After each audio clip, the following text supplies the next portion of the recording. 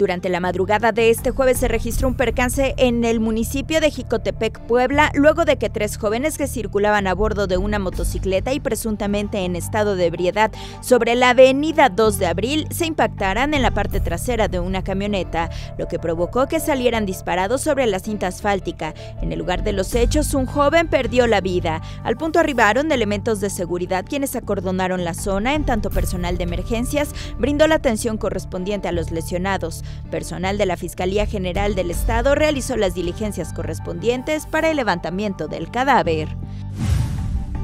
Durante la noche de este miércoles, un tráiler se incendió en la carretera Ahuazotepec-Zacatlán a la altura de la desviación a la comunidad de Beristain, en el municipio de Ahuazotepec, por lo que de inmediato algunos testigos realizaron un llamado de emergencia a las autoridades, quienes minutos más tarde arribaron al punto, en donde comenzaron con las diligencias correspondientes para sofocar el fuego. Por fortuna, en el lugar no se reportaron personas lesionadas, solo se trató de daños materiales.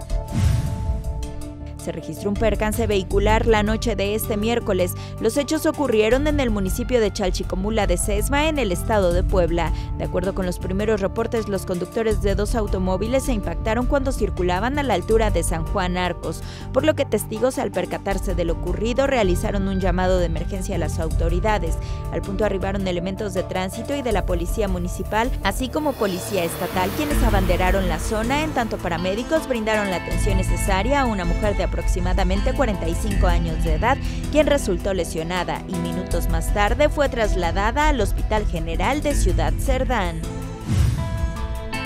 En el municipio de Tehuacán, Puebla, se registró un fuerte accidente sobre la calle Oriente, en donde un sujeto que presuntamente circulaba en estado de ebriedad impactó a una joven ciclista que transitaba por la zona, el cual minutos antes habría provocado un choque más en el Libramiento y calle José María Morelos. Cuando intentaba darse a la fuga, atropelló a la ciclista, quien por fortuna no sufrió lesiones de gravedad. El responsable de los hechos fue detenido y puesto a disposición de las autoridades correspondientes. Abigail Villegas, Noti 13.